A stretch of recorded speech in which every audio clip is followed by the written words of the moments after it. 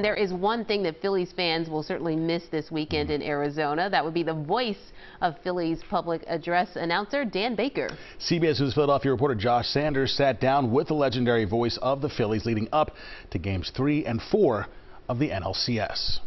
Good afternoon, ladies and gentlemen.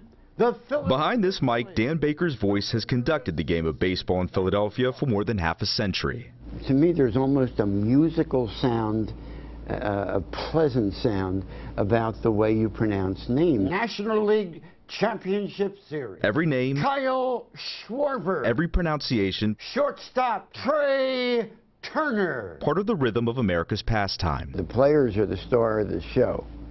So, you identify them, make sure everybody can understand you, and you've done your job. First baseman, Bryce Harper. From the vet to the bank, the Phillies ballpark is Baker's home away from home. This is a young Dan Baker right here. Yeah, people tell me it looks a lot like my son, Darren.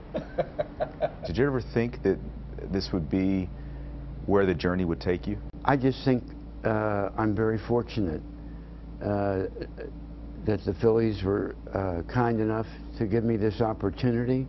I love it with all my heart. I think people can hear that in my voice, with my enthusiasm and the love of the team. Now pitching for the Phillies, number 27, Aaron Nola. And Baker believes this Phillies team has a great chance of capturing baseball glory. I have had the great honor to announce 6 of those 8 World Series, and I'm looking forward to a 7th. And I think we have a very good chance. In South Philly at the ballpark, second baseman Josh Sanders. CBS News, Philadelphia.